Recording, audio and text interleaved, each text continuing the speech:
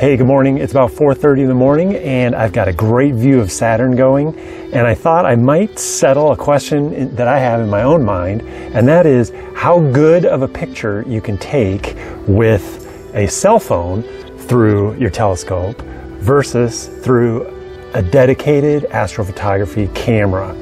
I get this question every once in a while. People say, well, I'm just starting out. I'm just going to use my cell phone camera with a mount and take my pictures that way versus investing in a dedicated camera.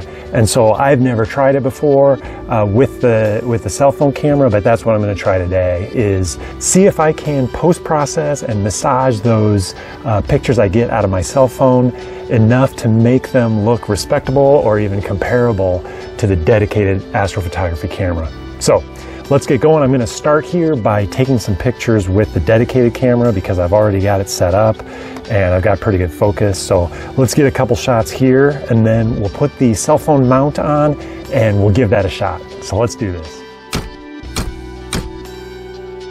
So for the pictures with the dedicated camera, I'm going to take shots at 15 milliseconds per exposure, and I'm going to take 3,000 of them. I don't know that I'm going to have that same control with the cell phone, but there's no reason that I need to handicap myself with this camera because we're trying to do a comparison here.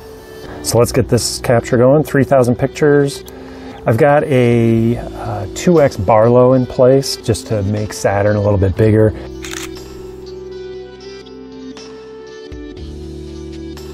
I don't want to spend too much time capturing these pictures because the seeing is supposed to deteriorate a little bit in the next hour or so. Almost right on schedule, I can see that seeing start to deteriorate just a little bit. So let's get that cell phone mount on and get some shots quick.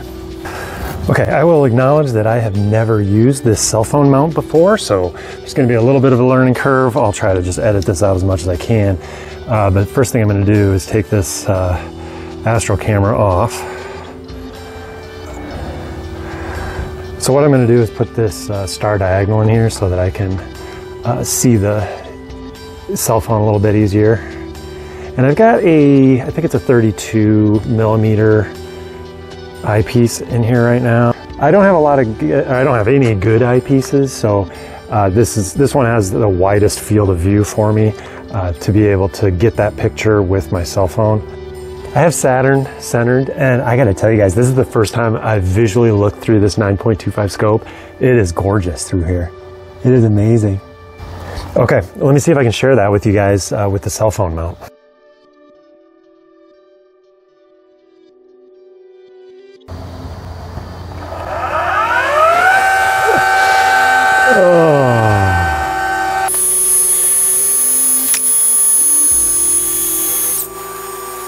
Okay, that was super frustrating. I had to do a meridian flip because I think I hit the 180 degree point. I could no longer track Saturn, so just flip the meridian on the scope and we'll pick this up where we left off. Kind of get readjusted here for the new viewing spot. Okay, that was pretty quick and easy. I've got it in my viewfinder. Let me get that cell phone mount on there now.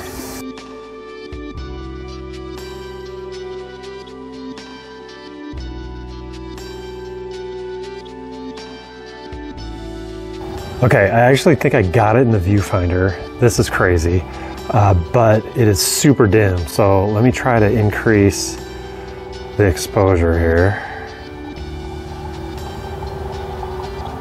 Wow, 1/30 of a second is as low as I can go. And ISO 1600. Okay, I can go a little higher on that. So we'll go 3200. Let me just adjust where it is in the viewfinder.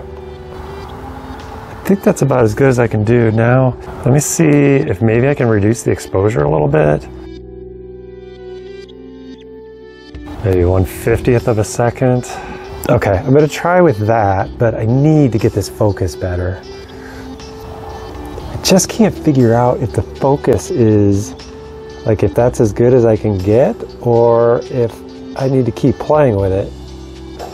I might not be able to do any better than this. Let me just go ahead and grab some pictures.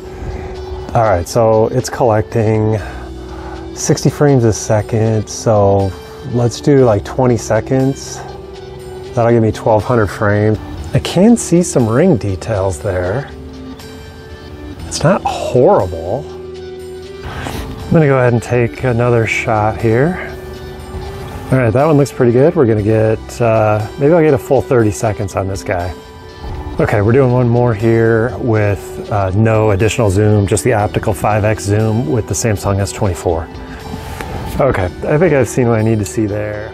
Here's one of the raw captures with the smartphone, and it's not too bad, but one of the main issues I think that I have here is that you can only capture an MP4 format, and so I think I'm getting hit by the compression that's hurting resolution. I ended up taking 7 pictures with the smartphone, stacking anywhere from 1,000 to 3,000 pictures for each one.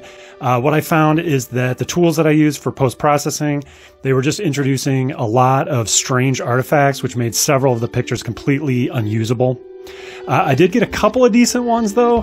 This is probably the best one right here. You can clearly see the rings, but there's no banding on the planet itself. Although to be fair, I'm not sure I was able to see the banding through the eyepiece, by itself when I was looking just with my eye. I think if I wanted to spend more time to refine the smartphone technique and settings a bit, I could probably improve the quality just marginally, but it's just simply not worth the time. I would say the real deal breaker here was the setup time. Trying to get that eyepiece lined up with the camera was very difficult and just not worth the time. It took over 20 minutes for me to do it. I don't think I could do it much faster unless I got really lucky. I think the quality of the pictures that I got from the smartphone are something you might be able to impress a few friends with on Facebook, but not much beyond that. My mind is made up out of this test. Anytime anybody asks me about using a smartphone for their astrophotography, I'm definitely going to be steering them towards a dedicated astrophotography camera. It is for certain worth the several $100s that would cost. So thanks for watching, and we'll see you next time.